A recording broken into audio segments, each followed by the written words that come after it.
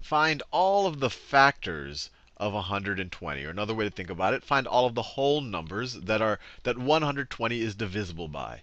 So the first one, that's maybe obvious, all whole numbers are divisible by 1. So we could write 120. It is equal to 1 times 120. So let's write a factors list over here. Factors right here. So this is going to be our factors list over here. So we just found two factors. We said, well, is it divisible by 1? Well, every whole number is divisible by 1. This is a whole number.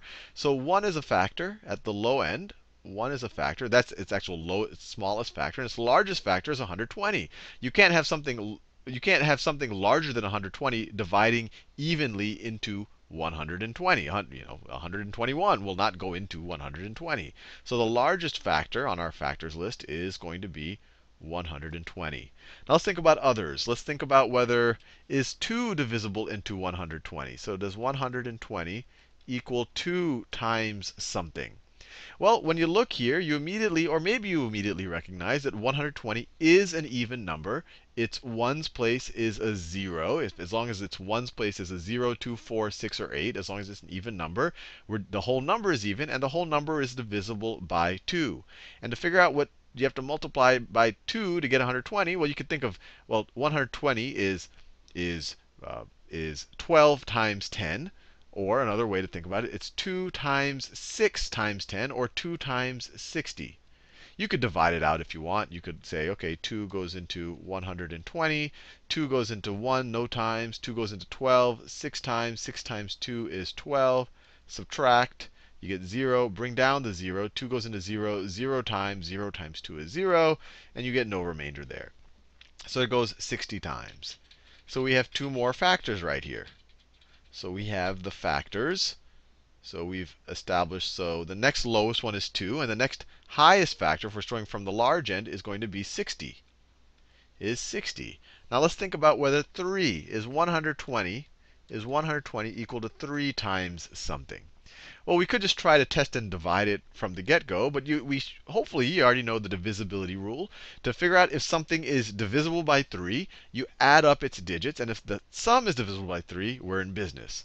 So if you take 120, so we're dealing with, so this is 1, let me do it over here, 1 plus 2 plus 0. Well, that's equal to 1 plus 2 is 3 plus 0 is 3. And 3 is definitely divisible by 3. So this is 120 is going to be divisible by 3. And to figure what that number that you have to multiply by 3 is, you could do it in your head. You could say, well, 3 goes into 12 4 times. And then let me just do it out just in case, just for those of you who want to see it worked out. 3 goes into 12 4 times. 4 times 3 is 12. You subtract. You're left with nothing here. You bring down this 0. 3 goes into 0 0 times. 0 times 3 is 0. Nothing left over. So it goes into it 40 times. 40 times. And the way to think of it in your head is this is the same thing as 12 times 10. 12 divided by 3 is 4. But this is going to be 4 times 10 because you have that 10 left over. Whatever works for you. Or you could just ignore the 0, divide by 3, you get a 4, and then put the 0 back there. Whatever works. So we have two more factors. At the low end, we have a 3. And at the high end, we have a 40. We have a 40. Now let's see if 4 is divisible into 120. Now, we saw the divisibility rule for 4 is you ignore everything beyond the tens place, and you just look at the last two digits. So if we're going to think about whether 4 is divisible, you just look at the last two digits. The last two digits are 20. 20 is definitely divisible by 4. So 120 will be divisible by 4. 4 is going to be a factor. And to figure out what we have to multiply 4 by to get 120, you could do it in your head. You could say 12 divided by 4 is 3. So 120 divided by 4 is 30. So we have two more factors, 4 and 30. And you could work this out long division if you want to make sure that this works out. So let's keep going. And then we have, let's see, what 120 is equal to, is 5 a factor? Is 5 times something equal to 120? Well, you can't do that simple. Well, first of all, we could just test, is it divisible? And 120 ends with a 0. If you end with a 0 or a 5, you are divisible by 5. So 5 definitely goes into it.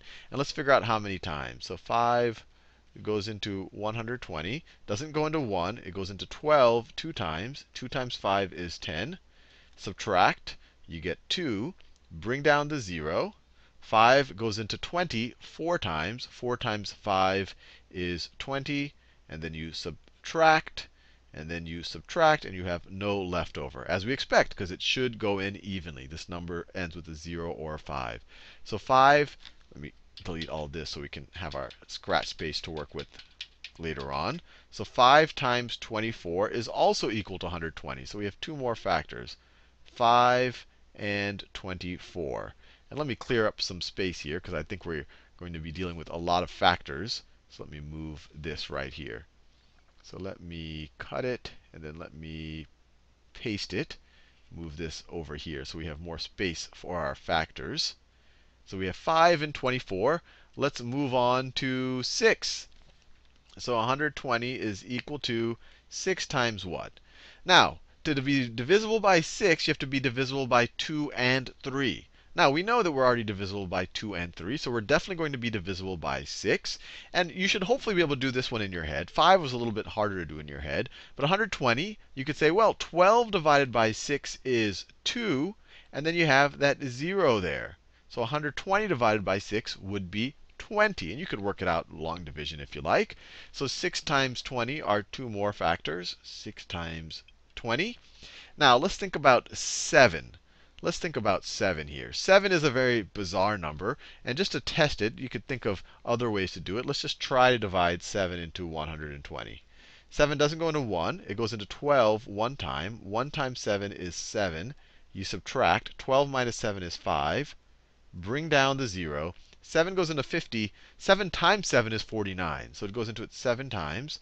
7 times 7 is 49. Subtract. You have a remainder. So it does not divide evenly. So 7 does not work. 7 does not work. Now let's think about 8. Let's think about whether 8 works. Let's think about 8. I'll do the same process. Let's take 8 into 120.